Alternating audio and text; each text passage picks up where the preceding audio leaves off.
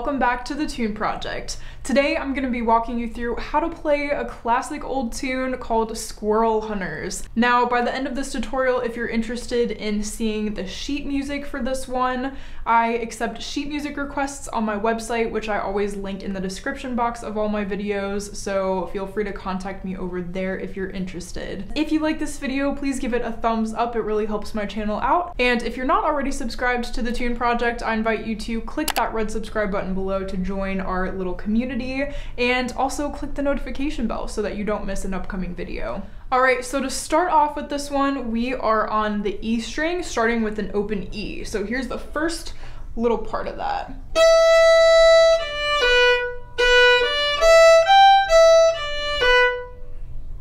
Alright, by the way, if you catch the slurs that I'm adding in here, feel free to add them in, but if you're only able to get the notes, that's fine too. You can always come back and add the slurs in. But let's go ahead and move on to our next section, which starts on a B, first finger on the A string.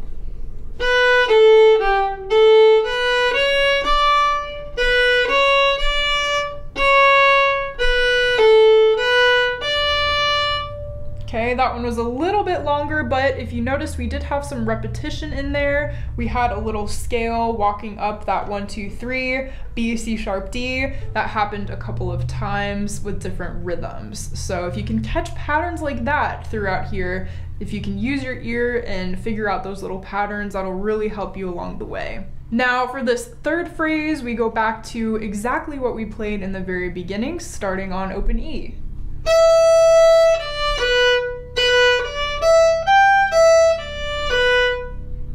Okay, and maybe you caught the slurs that time after learning the notes.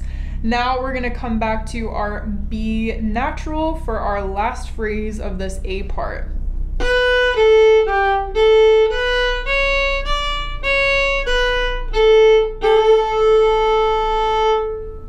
Okay, so I like to throw in a fourth finger unison A as a little double stop action for that last note. If you feel comfortable doing that, you're welcome to. But if not, then you can just play a regular old open A for that last note. Alright, so that is the end of the A section. What I'm going to do now is I'm going to go back and play all of what we just learned. If you're up to it and want to play along with me, then feel free to join. 1, 2, 3, 4.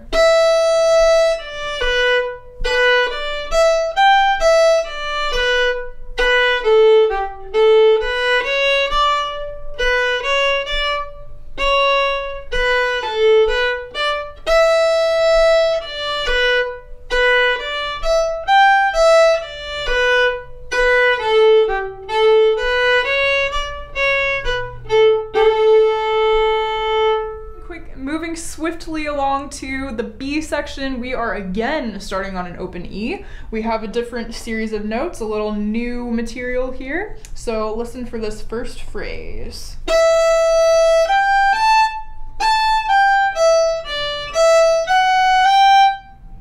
Okay, so a little back and forth action between the E string and A string, ending on a low second finger, our G natural. And if you noticed, we had the same exact bow pattern as far as the slurs, if you were able to get that far. But we'll come back to this a little later in the B section. Now we hop all the way down to the D string for an open D, and we have a little scale walking up the D string for this one.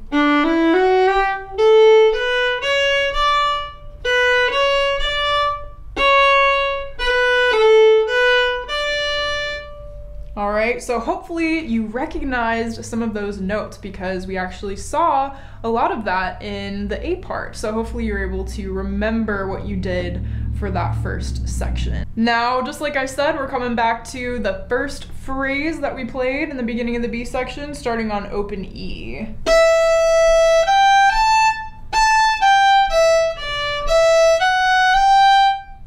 Okay, again, ending on that G natural. We again hop down to open D for that little walk up.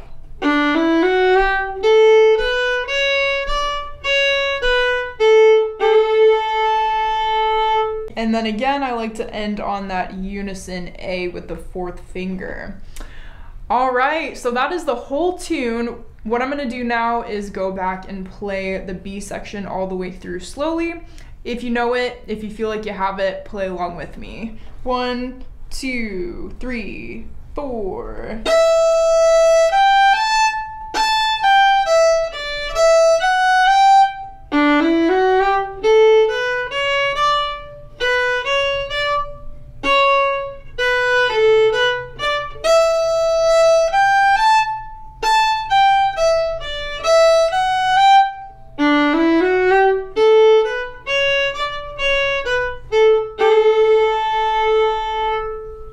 That is the end of Squirrel Hunters, you guys. I hope you enjoyed learning that tune. That's one of my personal favorites. And also, let me know if you enjoyed this format, this style of today's tutorial. I did the same thing in my Road to Columbus tutorial where I played the A part slowly and then the B part slowly after we learned each of those sections. Let me know if that's helpful or if it doesn't really matter either way. I would love to know either way, so leave your feedback down in the comment section below, and I will see you in my next video. Happy practicing. If you'd like to further your support of the Tune Project, be sure to head over to patreon.com/thetuneproject for information on that. And if you're planning on buying any music or doing any shopping on Amazon, be sure to head over to the Tune Project website, which I linked in the description box of all of my videos. Click my Amazon banner, and whatever you purchase, a small percentage of that will go toward the Tune Project. This just keeps the Tune Project going and allows me to continue to create free content for you all.